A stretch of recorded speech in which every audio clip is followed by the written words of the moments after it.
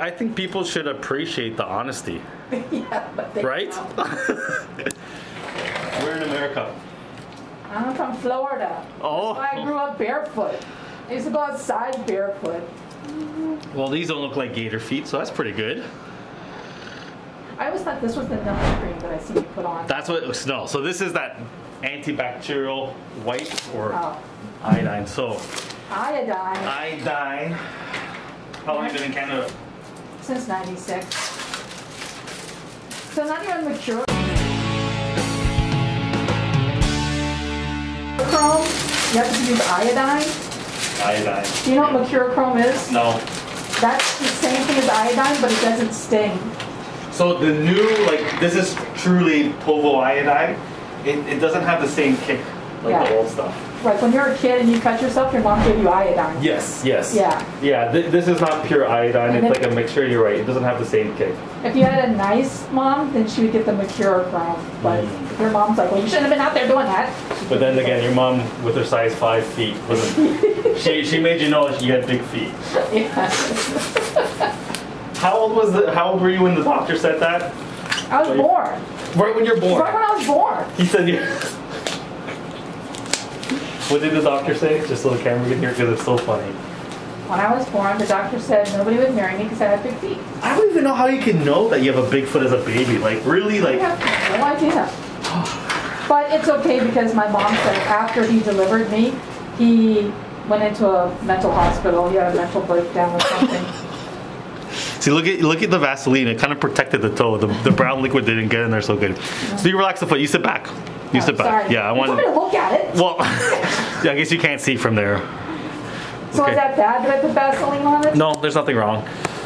You relax the foot. Oh, sorry. That's okay. We got to get a good view for this. The foot's the star.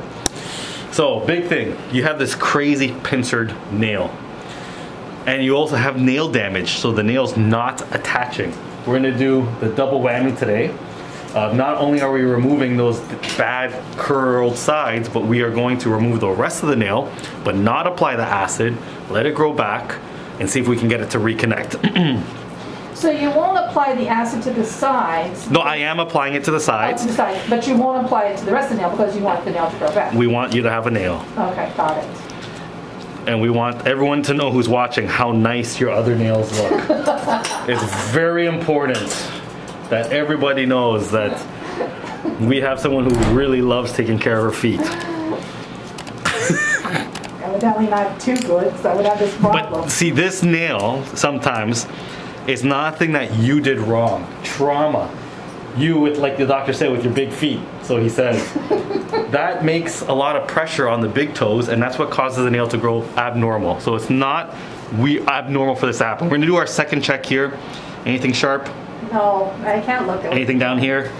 No. Here? No, no, no, no. Okay.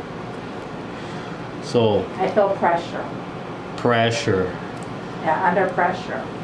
Under pressure. Exactly. You're thinking that? Yes, that's why I said it. That's what I think about every time I hear that. Just pressure. Under pressure. Okay, let's remove the corners. So we are going to get rid of this widened nail side. And we got both feet that look the exact same. But we're going to film this one because this is the worst one. And so how has it been getting pedicures? Very painful? No, actually when I get pedicures, my nails feel better after that. But just for a short while. So again, we talked about ingrowns. There's only 2 types of treatment. Option 1, conservative treatment. And that's just trimming down the corners. Now what's crazy, I made a small little cut. We can see how wide the nail is underneath. Wow, I can't move forward, sorry. That's okay, thank you. We do the same thing on the other side. So we're gonna apply acid on these bad widened corners.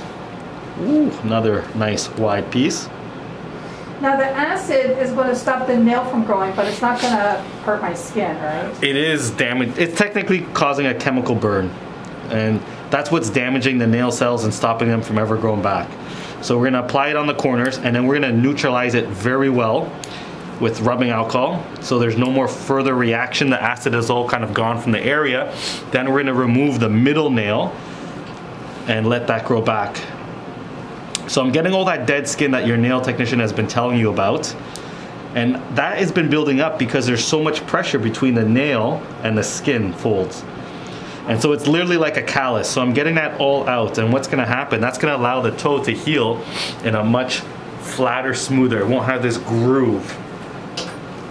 If we don't rip out all that dead skin, we don't get that nice, smooth healing after. So the ingrowns are out. We're gonna make sure the cut is nice and straight.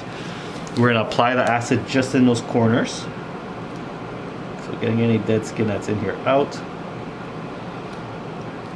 there more in there? I know you felt that pull, but sometimes that's just the skin underneath. The cut looks good. I didn't feel anything. I've been looking at you doing it. No, that's all good. There's no more nail left on it. I'll probably feel when you pour the alcohol on it. You'll feel maybe wetness, the part that's not numb, but really you won't feel it. You won't feel anything.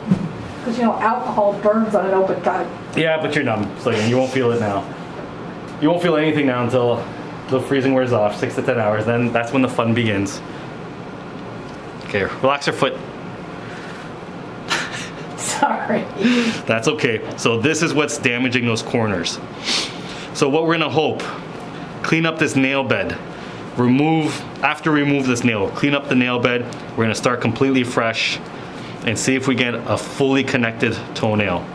I told you probably around 80% of the time it doesn't work, but you wanna give it a go and there's nothing wrong. You're doing an awesome job afterwards, already changing your work plans to reduce the amount of pressure for the next week. And then we just watch the toe heal up. So for you, you're gonna get a special extra videos. We're gonna see you in 2 months and then in 6 months from now. So we can see how well everything has grown back. Now, if you're able to, if you can do any self-documentation, filming, pictures every week, whatever, it would be cool to see how well this heals up over the next couple months. If you wanna help me out. And you can always still keep showing off how nice all your other toes look for the next, how well 24/7 you keep them. So how long before I can get a pedicure? And if I get a pedicure, I can't do my big toe. I can only do the little toes. Yeah, you better get a 2-nail discount because they're only usually after, I'd say 3 to 4 weeks, when there's a scab on the toe, then you're safe to get to soak the foot, all that stuff. Yeah, because they soak it, they put lotion. So usually it's 3 to 4 weeks. Okay. So you're gonna have to survive with some no pedicure 3 to 4 weeks. I don't know, we gotta tell the camera, you really take care of the toes. Everyone needs to know you are the woman to take care of her toes. If only I could show off the hands too. Look at the nails, they're looking good. And they're for St. Patty's Day. I noticed that with the green. Is that Monday? St. Patty's Day is Friday, the 17th. Is it always the 17th? It's 17th, 18th. Oh, you're ready to go. Yeah. I'm ready. So again, this is that acid. This is what's stopping those corners. We're gonna do one more round. And then off goes the whole nail. Oh God. You're not feeling anything? No. Relax the foot. Oh, sorry. That's okay. That's okay. You Americans always uptight. Now, how has it been living in Canada as an American? I'm Canadian now too. I love Canada. Yeah? Yeah. That's good. Home of the free. For sure. Better than America. Oh, don't say that. You're gonna get all the American toes upset. Upset, yes. Sorry. So this is the rubbing alcohol. You feel the burn? Oh, yes, it's burning. Okay, no burn, which is good. Now we remove the rest of the nail. So. Oh, I cannot look at this. Okay, me either. Well, you have to look. So the top half is already so damaged. Again, it's not really connecting. And we're gonna take this part off.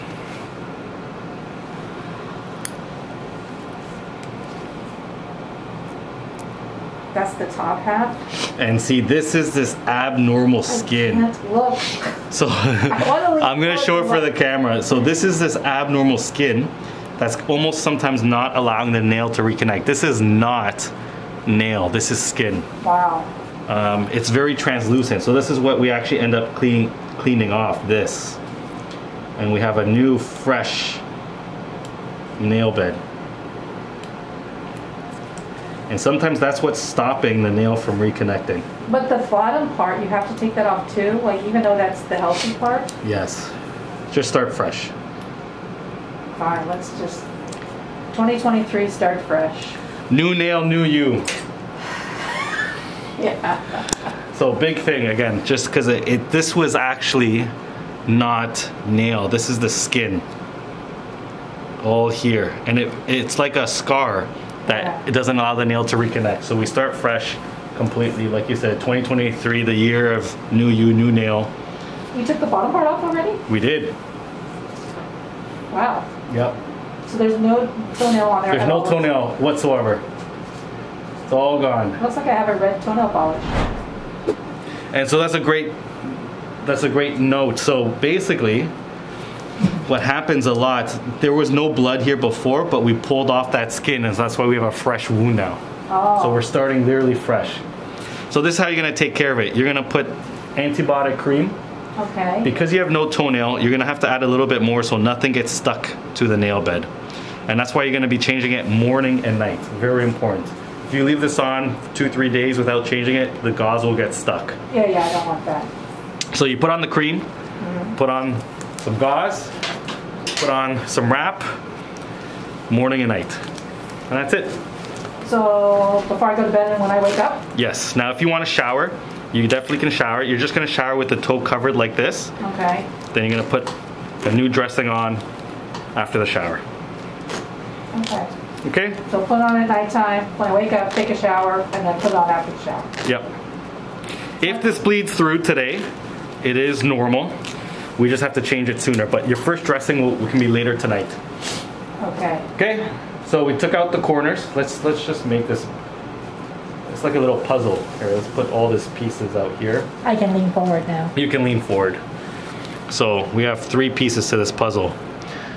Wow. My favorite type of puzzle. So we got the middle, that's your nail here. We got this side on over here, and this side over here.